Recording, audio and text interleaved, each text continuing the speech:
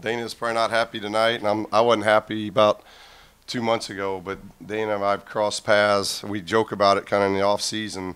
The games that we've had against each other have been just like this. I remember my days at Missouri State when he was at Creighton. I remember my days at New Mexico when he was at Creighton. We played each other. Probably played him more than any other guy. And I told him before the game, I said, I love watching your team more than I do playing against your team. That's how much respect I have for him. But, you know, to get a win this way, I'm just so proud of my team. You know, we've talked about trust all year long, and we just continue to trust our guys. We didn't really get in a great flow in the first half. It was probably arguably Zoe's toughest 20 minutes to start the game, and then maybe one of his better 20 minutes after halftime. That's how special he is, and just really proud of the guys. We fought. You're down 19 to an elite team like this, and come back, find a way to win. It's a pretty special night. You started this, Coach, by saying, wow. How many times did you say that as you were watching Lonzo ball? Well, it's not just Lonzo. Obviously, Lonzo is extremely special, but this is a team that we feed off everybody. I think Tommy Welsh, 12 and 8. EK, I thought, came off the bench and was huge for us. I thought what Aaron did throughout the game, and then what Aaron had to make the big free throws to get us to that point. I thought Bryce really helped us keep us in the within striking distance with what he did in the first half. So, TJ missed some shots he normally makes, but just did a heck of a job. I think the thing I'm most proud of Lonzo is what he did defensively when we made the switch and put Lonzo on Brooks.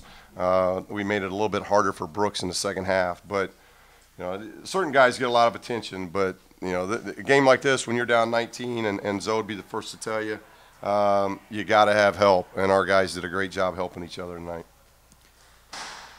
Steve, along those same lines with Lonzo defensively, did he ask to switch on to Brooks, or did you? No, we've done it. We've done it periodically in the first game, but so it was something we were really thinking about going into this game. And obviously, he's an elite player, and he made some phenomenal plays and phenomenal shots. But pretty much after the first 4 minutes of the second half, we pretty much made that switch, and Zoe was on him, most of the half from there. Steve, along with Ball and Brooks, what else went into the defensive effort? And also, if you could elaborate well, I just think I think we always talk about confidence, and usually as a player, and I've tried to harp on these guys all year about this, most players, confidence comes in, am I making shots? And it's from an offensive standpoint.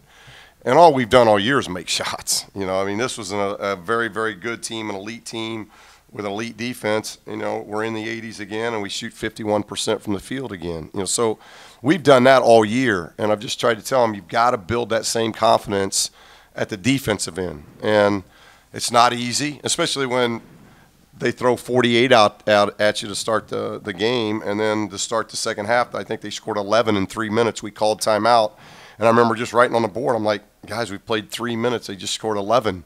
We're going to give up 70. This is embarrassing. And for whatever reason, they got it. They strung together a couple stops.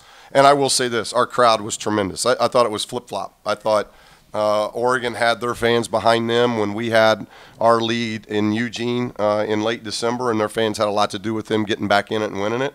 And I thought our fans tonight were terrific. In my 4 years, Paulie hadn't sounded like that. That's been the best environment that one of my teams have had a chance to play in, and we're very appreciative. The students have been terrific all year, and I thought they were great getting the energy in the building today. So when Lonzo pulls up for like a 35-foot contested step-back jumper like that, is there still a part of you that goes like, no, no, no? No, I did that. I've recruited him for so long. I did that probably 3 years ago, not being his coach, wondering, what are you doing? But I've watched him make that, and the timing of when he makes it is – and it's not like he was making a lot of shots in the first half. So it's just who Zoe is. Zoe figures out how to win games. That's what makes him a special point guard. He's obviously got size, athleticism, but people don't talk enough about his basketball IQ, of just his feel. And that's a feel for him, and I've never once told him, now I don't want like 5 straight from 35 yet. But if he makes the first 4, I might.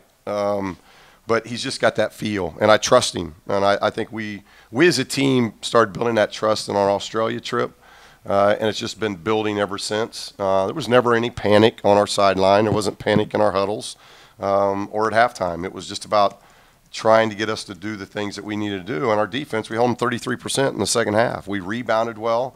I just thought we did a lot of good things defensively in that last 16 minutes. Yeah, what did you learn about your team this game? Seems like this is the first time you've won a game like this all year. What did it tell you Well, about your team? we've won, winning at Kentucky and doing the things that we've done all year have been really special. We had a slugfest with Michigan here. We beat Ohio State on a neutral floor when they were playing pretty well. But in league play, to get this win, I hope we can – I thought we started building some momentum when we were on the Washington trip defensively, because I thought that was the best 2 games we've defended. And we came back here and we got a little shell-shocked because they started so fast. They made everything, and it wasn't just one guy. They had maybe 6 or 7 guys at halftime that were within a basket of being in double figures. So it wasn't just one guy that was hurting us. It was almost across the board. And so that can kind of be deflating. And so that's what I'm most proud. And if I learned anything, how I can continue to trust these guys, especially at that end. We had everything going wrong, down 19 in the first half, have to call a timeout to start the second half because we're down 14 or 15, and we find a way to get back in it and win it. And then we got back in it because of our defense. And it's probably maybe one of the first games all year where I can say it was really our defense more than it was our offense that got us a win tonight.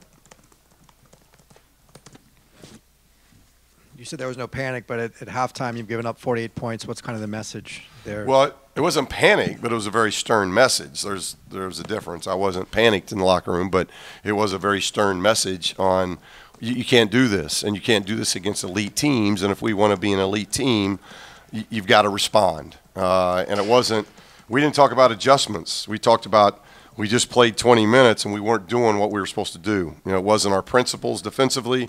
And in the second half, after the first 3-minute game, we really, I think, I got to watch the tape, but we were much more active. We got stops. We beat this team 8 on the backboard. That didn't happen to this team very much. So, and I thought they played well. They got 3 turnovers on the game. So it was a physical game. It was a slugfest. But it was really about just being principled and disciplined in what we wanted to do, and I thought our guys did that in the second half. Thomas, the last time you guys had seen Oregon at a double-double, tonight with 12 and 8, for him to have such good games against a team like this that has as much collective length as it does, I mean, how kind of important is that for you guys to build? Well, he's huge for us, and I thought the center spot tonight, I thought both Thomas and Ike. I thought Ike was about as active as I've seen him. 3 blocks, 9 points, 7 rebounds. We got a lot out of that center position tonight, and that was huge for us. So wasn't able to get Gigi going in the second half. I ended up staying with TJ for that entire second half, which normally we don't do. But he had some foul trouble in the first half, and the media timeouts in this game are so long that we just decided as a staff to roll with TJ. And so it wasn't anything Gigi didn't do. But I thought our bigs up front really battled. We challenged shots at the rim. And then Thomas is a load at the other end because he's different. You got to guard. I think you got to guard him in the post, but you got to guard him out on the floor because he can stretch it 17 feet, and if you let him shoot it from 15 feet, he's dang near automatic. So that's a good weapon to have. Yes.